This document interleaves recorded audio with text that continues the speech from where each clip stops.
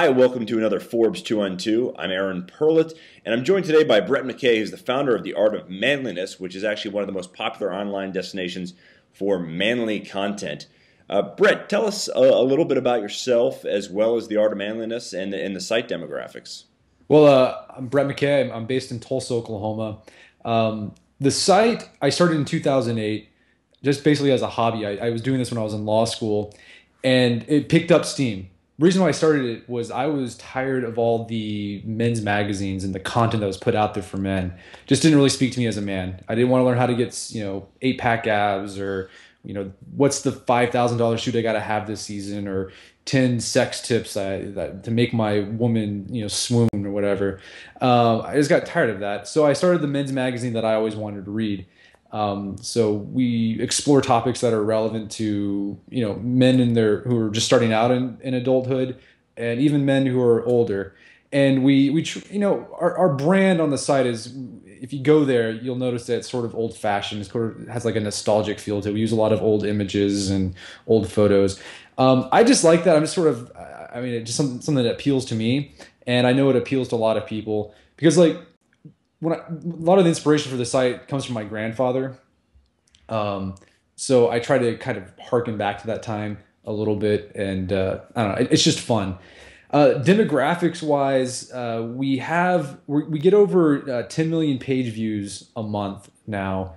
Most of that traffic is coming from the United States. About 80% of it is, and then 20% comes from just other countries around the world. I mean, I'm surprised at who's reading our blog. I've gotten emails from men in India.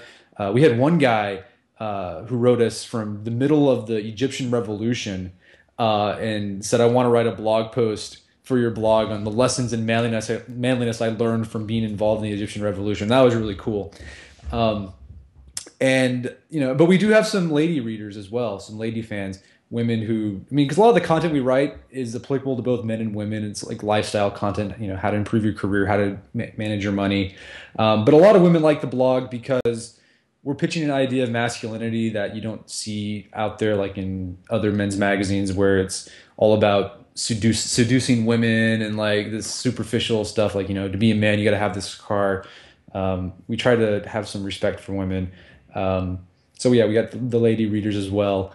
So that's the demographics on the site, and we're doing it full time. This is what we do for a living. So, what tends to be your strongest age bracket that you see coming to the site?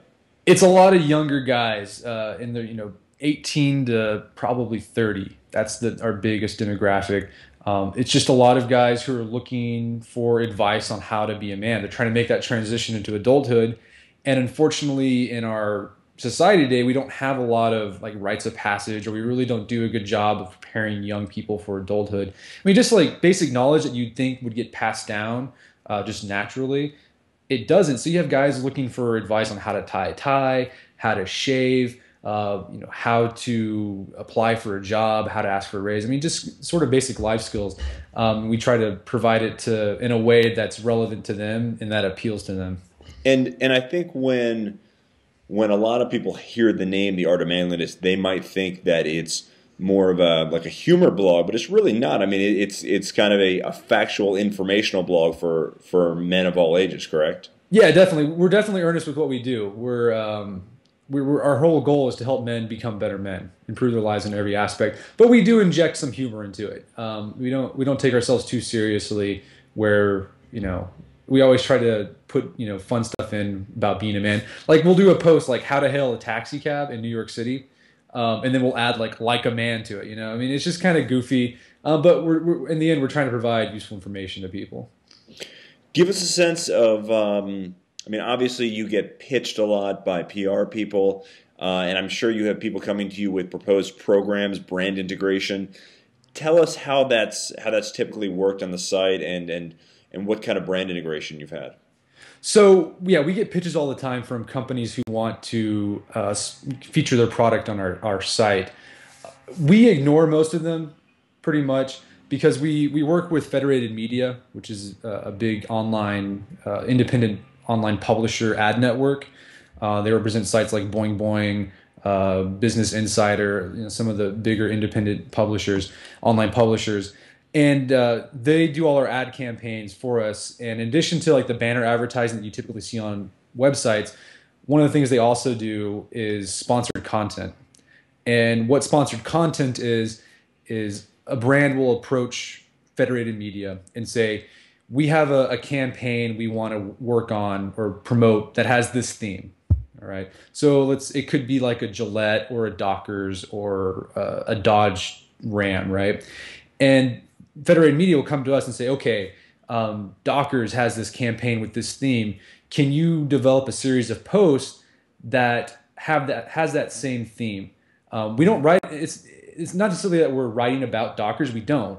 We just write posts that we would have written anyways, and just incorporate that theme in there. And then in the post, we'll have something, this post brought to you by Dockers, to check out what they're doing, see this. So it's a way for us to, support the site, but it also gives brands a chance to integrate their message into what we're doing in a kind of non-intrusive way. What's great about that is we haven't had a lot of complaints from people about it. I was worried that people would be like, oh, you guys are selling out, blah, blah, blah, blah. But a lot of people actually, if it's done well, people appreciate it. And I think it's a it's a win-win for everybody, because a lot of times we work really hard on writing our content so that it's good. It's not just kind of this spam stuff. So brands kind of can attract or attach their name to that content. An example of that sort of sponsored content, we did one with a series with Dodge Ram where it was just basically outdoor skills, how to be a handyman sort of thing. That was their ad campaign theme. And so we just wrote some posts that we would have written anyways about, camping. So we did, a post on, how to, tents, different types of shelters you can pitch when you're out camping, how to prepare for a camping trip. And all Dodge got was just a little banner at the beginning of the post that said, this post brought to you by Dodge, and check out this link for such and such thing. So that's sort of the brand integration that we've done on the site. We haven't really gotten into like writing a post just about a product, right? But we get those pitches all the time where a company will write us and send us out a blast, just an email that's a form email and saying, we're excited to announce the launch of this, X product, and we know your readers would be interested in this as well. Well, you would like to write about this? We can send over a press release that you can just publish. And we just don't do that. I just don't, because a lot of times the pitches aren't even for our audience. Like we've had one that was like the funniest one was there's this startup company that develops packages, like care packages for women who are going through PMS.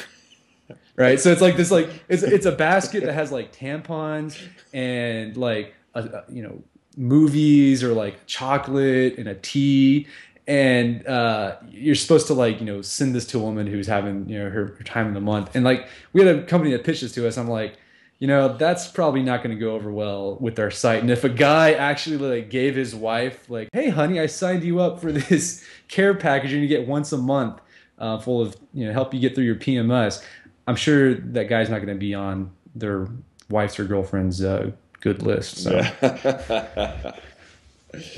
Well, Brett, very good. Thank you very much. Brett McKay, The Art of Manliness. Very interesting stuff. Good luck to you, and thank you for joining us on Forbes 212. Thanks for having me.